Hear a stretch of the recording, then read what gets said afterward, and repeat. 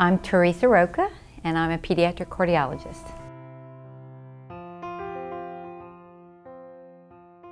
I decided to become a doctor when I was 12. I was in 7th grade and had a great love of math and science, and knew that that was where what I wanted to do. And then when I was a resident in pediatrics at Tulane, my favorite professor was a pediatric cardiologist. He actually was in high school, the High School of Performing Arts, and we became very, very close friends, playing music together, and my love of pediatric cardiology was seen through him.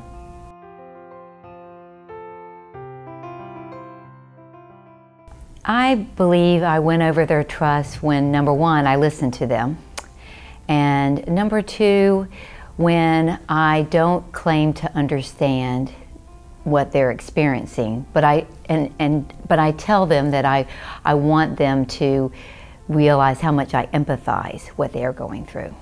I want my patient to know that I will treat their child as if it is my own child, and I will go to any measure to get the best care for their child.